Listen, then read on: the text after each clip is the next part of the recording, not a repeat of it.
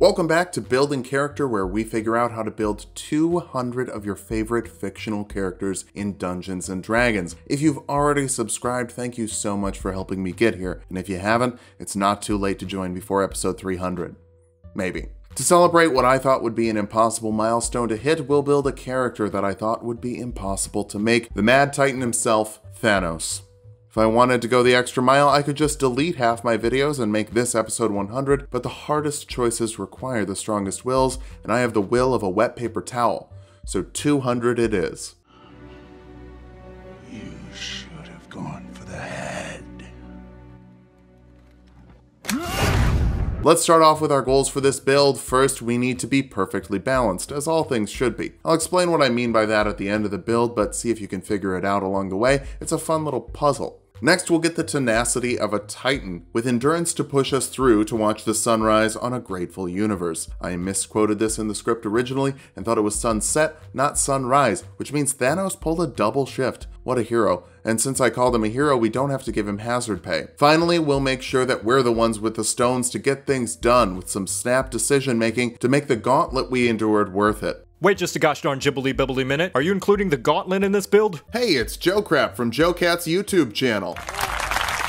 The Infinity Stones are MacGuffins, items for the players to quest for, not something that's actually built into the character, like it's some sort of weird colorful glowing acne that breaks out whenever you need to scare away the pretty cult members. That would be like if King Arthur had been using the Holy Grail as a bidet the whole time he was looking for it. I just don't think that people clicking on a Thanos video want a big angry purple guy with a big sword who punches things. Fine, I'll do it myself. Thanos is a big angry purple guy who punches things and has a big sword. There's always the tiefling if we want to literally be purple, but they don't have the thickness we're looking for, so we're gonna make him a half-orc, which makes even more sense if you're a basement dweller who cares about what happens in the original comic book. He's big and brawny, but also smart and scary. That means wisdom and dex are gonna be the dump stats. For levels, he's a champion fighter straight down the line with unarmed fighting and great weapon fighting for his sword that looks like the bastard offspring of Darth Maul and Cloud Strife. What is that sword? None other than the infamous Thanos copter, but in this case we'll just settle for a greatsword. Make the greatsword even greater with the Great Weapon Master feat, so that by the end of this you can spin the rudder around like a Beyblade with 16d6 plus 120 damage 2 rounds in a row with action surge. Beyblade, Beyblade, let it rip! Not to mention triple crit chance thanks to superior critical, a bonus action attack when you get a critical, and meteor crits as a half-orc for extra damage! Because fighters also get a snap's worth of ability score improvements, you'll have over 250 HP once you take the tough feat and recover HP whenever you drop below half health, so you won't die and hover around 50% of your HP. Perfectly balanced, as all things should be. And now you know how to play Thanos, you're welcome. That was really comprehensive, and way faster than I do it. Thanks, Joe. I'm gonna do my version now, though, if you don't mind. Yeah, whatever, I don't care. Call me when you do long neck. For stats, we'll be using the standard point array from the player's handbook. Roll for stats if you want, but I can't promise balance if you do. Intelligence will be number 1. Stark is not the only one cursed with knowledge. Constitution next, you're a survivor after all. Charisma after that, your pitch is come with me and we'll kill half the universe, and people actually sign up for it. Follow that up with strength, it'll get boosted with your Titan qualities, but it shouldn't be too low if you're gonna square up with the Hulk. Wisdom is a bit low, you're pretty good at reading people, but not everything can be high, and we'll dump dexterity. Ideally, your perfect balance would come from 20 in every stat, but the MCU isn't anime, it's just a really long, interconnected story spread out over a bunch of series with filler arcs like Iron Man 2, and oh my god, it's basically anime. Loki is definitely the tsundere, and I know what that means because of how much anime you've made me watch. Thank you? I guess? For race, there isn't a Titan race in D&D, but orcs are big, and you're technically a deviant eternal, so we'll go for a half-orc, which will give you +2 strength and +1 constitution. 60 feet of dark vision, relentless endurance to hit 1 HP instead of 0 HP, maybe they should have gone for the head. Your savage attacks let you add another damage die to your critical hits with melee attacks, and you get the intimidation skill for free. For your background, we need to build our own. For acrobatics and athletics, we won't be able to get physical skills from our class, even though we definitely need to rock your impressive physique. Even your chin has abs, I think. Those are abs, they're definitely something. Our starting class will actually be Wizard. Apologies to Joe, but we need Arcana and Insight proficiency, and this is the only way to get it. Not really, don't look that up. Wizards get cantrips, and I can't think of a better way to kick off our 200th character than with True Strike. It's a spell that lets your audience know how much you appreciate them. This really is the best job I've ever had. I get to talk about D&D and make stupid memes twice a week for thousands of people to enjoy. Thank you for that. It also gives you advantage on an attack roll next round, which is bad, just attack twice. Minor Illusion creates an illusion that fits into a 5-foot cube. It can be visual or audible. Get creative, but know that it's going to fail to hold up to physical inspection, and can be seen through with an investigation check against your spell DC, which is 8 plus your proficiency bonus and intelligence modifier. Message lets you whisper a message directly into someone's mind if they're within 120 feet of you, and they can even report back. With this, you can just send your kids to do stuff while you wait, I guess? Normally with wizards, we focus on the amount of spells you can prepare per long rest, but this is episode 200. This is the Infinity Gauntlet. We're doing every spell this time. First level wizards can have 6 spells of first level at first level. Charm Person forces a wisdom saving throw on a creature. Failing that, they're charmed by you for an hour. Show them a cool dagger while your soldiers adjust the population of their homeworld. Silent Image creates an illusion that fits into a 15-foot cube. That can't make any sound, but since Minor Illusion doesn't require concentration, you can pair them to make reality whatever you want it to be, in a 15-foot cube, at least. False Life gives you a d4 plus 4 of temporary HP for an hour for a little pseudo soul boost. Burning Hands creates a 15-foot cone of fire that deals 3d6 fire damage to creatures that fail a dexterity saving throw inside, so you have the power to actually, hurt people when you need to. Magic Missile is a very consistent option, firing 3 darts of force that deal 1d4 plus 1 force damage, and each automatically hit, as long as the creatures don't cast the shield spell. But by the end of this, we'll be able to cut the shield in half, so I wouldn't worry about that. Gauze Fear forces a wisdom saving throw on a creature. Failing that, they're frightened for up to a minute depending on your concentration. Hop in their head and let them know what it's like to lose. Turns the legs to jelly. You also could use the Reality Stone to literally turn their legs into jelly, but then you've got to pick a flavor and it becomes a whole thing. Second level wizards can choose a school, but you can skip all that to be a War Mage, which gives you tactical wit so you can add your intelligence modifier to your initiative rolls, which will help balance out the low dexterity. You can also use Arcane Deflection to add 2 to your AC or 4 to a saving throw as a reaction, as long as you don't mind casting nothing but cantrips until the end of your next turn. This almost sort of gives you proficiency with all saving throws. Kind of. For this level spell, Long Strider will increase your movement speed by 10 feet for an hour with no concentration, making you a little bit better than the people you're fighting, and Featherfall reduces falling damage for up to 5 falling creatures as a reaction, including but not limited to Ebony Maw, Corvus Glaive, Proxima Midnight, Habeas Corpus, and yourself. Just not Gamora. You sort of need her to take the falling damage for the team. That team being the universe. Third level wizards can learn second level spells like Misty Step to warp 30 feet as a bonus action if you got what you came for and you need to bail. Lingering goodbyes are a luxury of those without purpose, and Minnesotans. If you're ever trying to leave a party in Minnesota, do it an hour before you actually want to. Suggestion is like Charm Person, but for 8 hours and for one specific non-harmful task, as long as your concentration lasts. Aim for the head would be a good suggestion, but probably not a good one for you to suggest to someone else. Fourth level wizards get an ability score improvement. Bump your charisma and your dexterity. They're not quite as balanced as I'd like them to be at this point. For this level's spell, Hold Person forces a wisdom saving throw on a humanoid. Failing that, they're paralyzed for up to a minute depending on your concentration, though they can re-roll the saving throw on their turns. Humanoid covers pretty much the entire Avengers roster with one raccoony exception. And not to dunk on Rocket, but I'm pretty sure you can handle him without this. Detect Thoughts lets you read surface level thoughts of one creature in a 30-foot radius. You can probe deeper with a failed wisdom saving throw on their end, and even use this to find invisible creatures. But Sue Storm isn't in the MCU at the same time you are, so you'll probably just use it to figure out which Avenger hates diagonally sliced sandwiches. You know, the useful stuff. You can also scoop up another cantrip like Toll the Dead, forcing a wisdom saving throw on a creature. Failing that, they take a d8 of necrotic damage or a d12 of necrotic damage if they're below their hit point total. Have the Soul Stone just sort of round them a little bit closer to death's door. I'd call that mercy. Fifth level wizards can learn third level spells, and we can use the Time Stone to go fast with the Haste spell, doubling your movement speed, adding 2 to your AC, giving you advantage on dexterity saving throws, and an extra action once per turn you can use for an attack, dash, disengage, dodge, hide, or object using action. It lasts for a minute depending on your concentration and can really help you get things done in a snap. Poor choice of words. Slow lets you slow things down for creatures in a 40-foot cube, giving them disadvantage on dexterity saving throws, having their movement speed, giving them a -2 penalty to their AC. They can only take an action or bonus action on their turns, and if they cast a spell that takes an action, you get to roll a d20. On an 11 or higher, they cast it next turn instead. If they can't cast it, too bad. No spell, wasted slot. This works on up to 6 creatures, so Iron Man, Spider-Man, Ant-Man, Rockman, Gutsman, and Electro-Man. I don't know what those last 3 were. I just know we still haven't made builds from that series.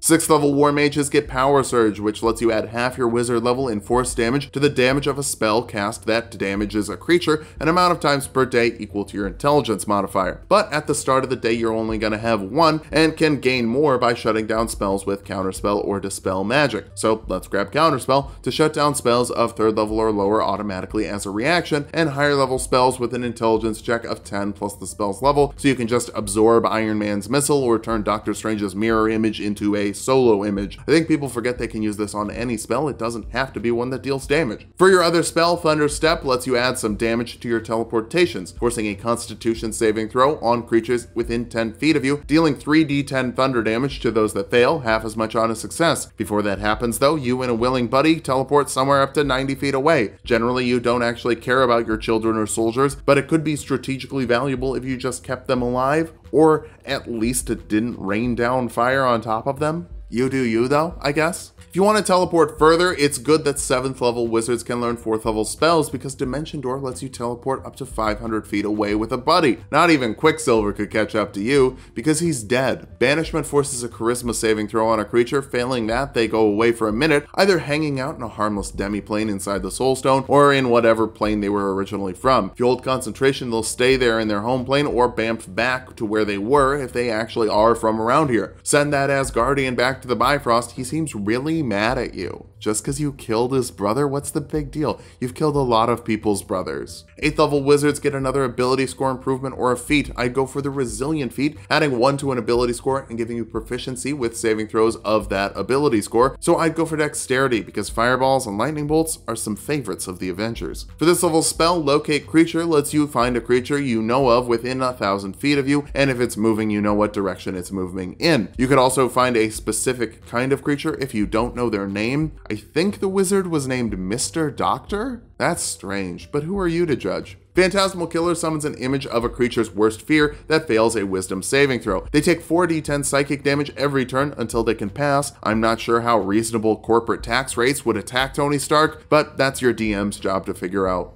9th level wizards can learn 5th level spells. Legend Lore curses you with knowledge, letting you know about a person, place, or thing of legendary significance. The more you already know about something, the more you learn, so this will help you figure out what the Soul Stone actually does. They never really clarify. Dominate Person forces a wisdom saving throw on a humanoid. Failing that, they follow your orders for a minute, and you can take direct control with an action on your turn. They reroll the saving throw when they take damage, but if you'll remember, the main trinity of Avengers all dumped wisdom in my builds. So we'll finally get to see the Avengers fight, other than when they fought in Civil War, and Age of Ultron, and the first Avengers movie.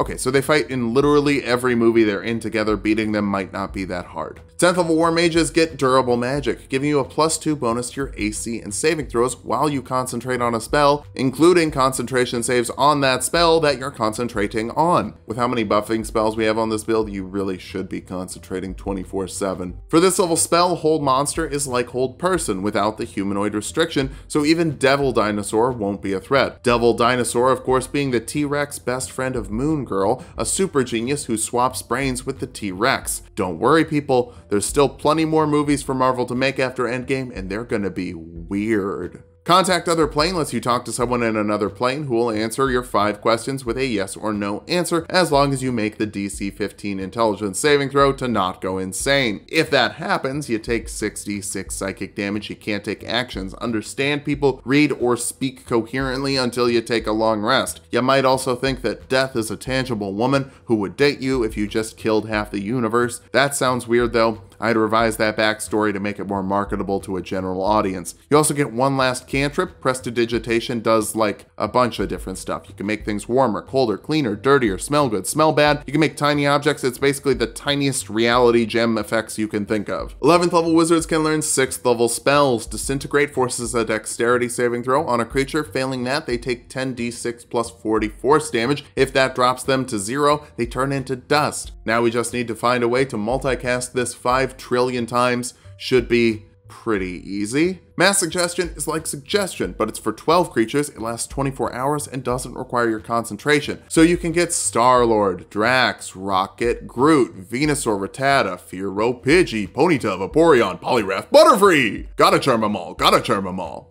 I don't know what happened there. 12th level wizards get another ability score improvement. Intelligence and constitution are both really important to wizards, making your saves harder to resist and helping you maintain your concentration. For this level spell, let's get the Thanos is good at fighting spell, Tensor's Transformation, giving you 50 temporary HP, advantage on weapon attacks, an extra 2d12 force damage when you hit someone with a weapon attack, proficiency with all weapons and armor, strength and constitution saving throws, and 2 attacks per action. Honestly, this basically just turns you into an Eldritch Knight that can still cast higher level spells. It's insanely good. Lasts for 10 minutes depending on your concentration, and when it ends, you have to make a DC 15 Constitution save or suffer a level of exhaustion. You wipe out half of Asgard, kill your daughter, fight a squad of Avengers, teleport to Earth, fight another squad of Avengers, then snap all in the same day. Probably gonna take a bit out of you, honestly. But Fortune favors the bold, and Fortune's favor gives a creature a d20 to roll for 1 attack roll, ability check, or saving throw sometime in the next hour, or you can use it on someone trying to attack you to give them disadvantage. It's basically a luck die, though you can manipulate time, so it's not really luck.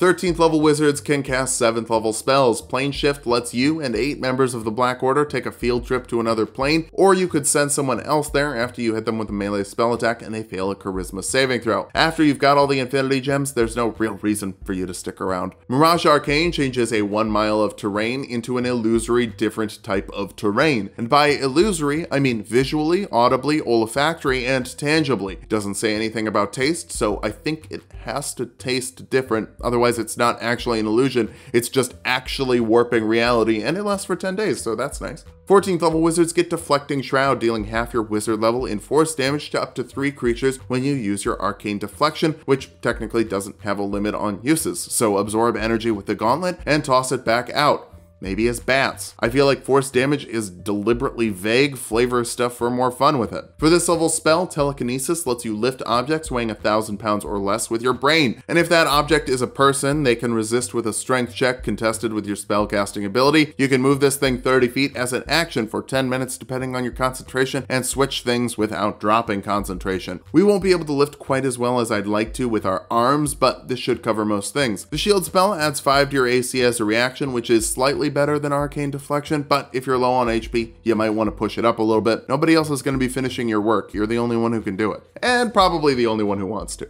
15th level wizards can learn 8th level spells. Feeble Mind deals 4d6 psychic damage and forces an intelligence saving throw on a creature. Failing that, their intelligence and charisma scores drop to 1. They can't cast spells or communicate and can really just identify their friends and protect them. Or at least they can try to. I don't really know how useful Doctor Strange is going to be without spells. Reality Break forces a wisdom saving throw on a creature. Failing that, they can't take reactions and have to roll a d10 at the start of each of their turns. If they roll a 1 or a 2, they take 6d12 psychic damage and are stunned until the end of their next turn. On a 3 through 5, they make a dexterity saving throw, taking 8d12 force damage on a failed save. On a 6 through 8, they're warped 30 feet away and take 10d12 force damage and are knocked prone. And on a 9 through 10, they take 10d12 cold damage and they're blinded until the end of their next turn. If you can make reality, you can break reality. And if you break someone's reality, I'd imagine that hurts. 16th level wizards get another ability score improvement or feat. The tough feat gives you 2 HP for every level you have and every level you get. Wizard hit die are just bad, so this will balance it out a little bit. For this level spell, Far Step lets you teleport 60 feet as a bonus action every round for up to a minute depending on your concentration. But if you hit the space gem too many times in a row, it might activate sticky keys, so I'd watch out for that. Dominate Monster is like Dominate Person without the humanoid restriction, so finally you have something to handle the raccoon. That was the only method they had of beating you. 17th level wizards can learn 9th level spells, and Wish is really the only conceivable way to do the snap because it lets you do anything. Of course, your DM can do some monkey's pawing to you based off of what you wish for, so word it carefully, otherwise I wish 50% of the life in the universe stopped existing could just kill a bunch of bugs, which actually sounds great.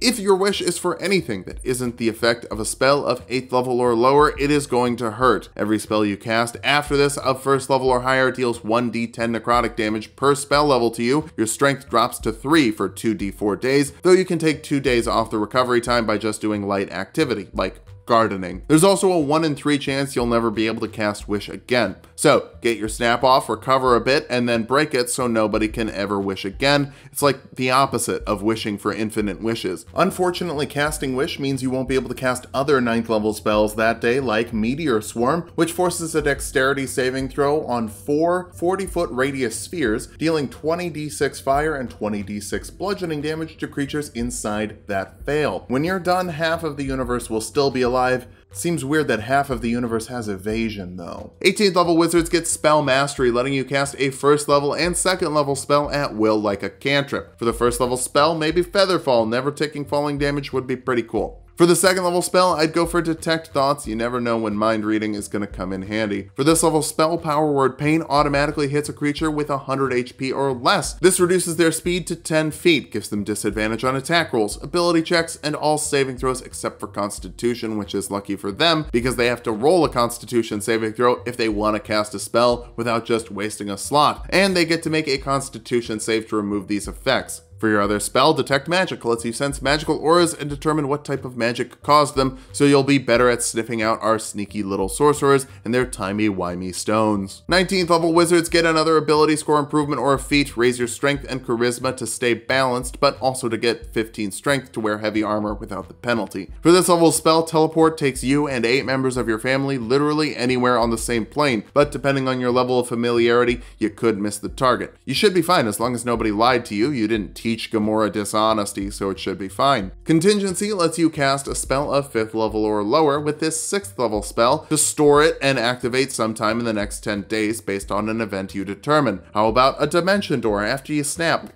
Could be nice if you have an axe in your chest. Our capstone is going to be the 1st level of Bard. I'm just kidding, it's Wizard level 20 for signature spells. These are 2 3rd level spells that you can cast once per day without expending a spell slot. I'd go for Counterspell and Thunderstep, maybe, in case you need to make a getaway. Honestly, it's worse than just 2 3rd level slots, but hey, you also get 2 more spells. Maze sends a creature to a labyrinthian demiplane until it can make a DC 20 intelligence check with its action, or you drop concentration on it for 10 minutes. Keep in mind, Minotaurs automatically succeed, so be glad that Beta Ray Bill isn't in the mix just yet. I really feel like there's only one spell that can cap off a build powerful enough to break the universe in half. Something to take full advantage of the Infinity Gauntlet and the power of the cosmos. Something to triple our jump distance for a minute. It's the jump spell, baby! If you want to get in the comments and tell me that making the jump spell the capstone of this is taking everything from you, just remember, I don't even know who you are. Now that we've hit level 20, let's figure out how balanced this build is. First, you have 1 skill proficiency from each ability score, with Athletics, Acrobatics, Arcana, Insight, and Intimidation, making your talents very even. Speaking of ability scores, they're symmetrical if you used book scores, with 14, 10, 16, 16, 10, 14 moving down the sheet, while still being accurate to how Thanos would be distributed. Finally, you've got 8 spells from each Infinity Stone, with Wish being the odd one out using all of them, which still makes for a perfectly balanced list. But is the balance good? Well, let's figure out how viable this build is. First, Wish. Wish is the best spell in the game, and it even says that at the start of the spell description. Next, you're a 20th level wizard with all of the spells that entails. 49 options to do whatever you need.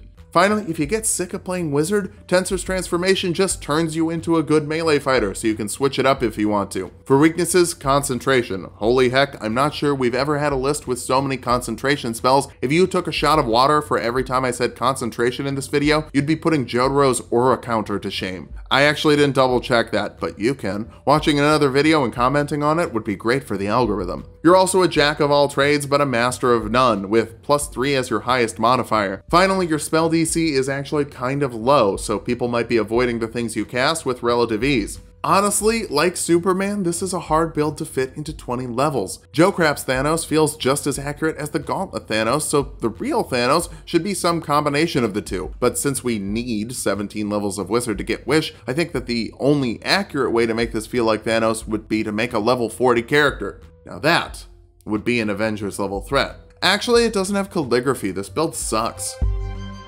Thanks for watching. If you liked the video, subscribe for more. We make 200 videos every 2 years. If you want to see a level 40 character in action, come back on Saturday and we'll see what it looks like taking on a squad of Avengers. Also, special thanks to JoCat for joining me in this video. Go subscribe to his channel. He makes great D&D stuff.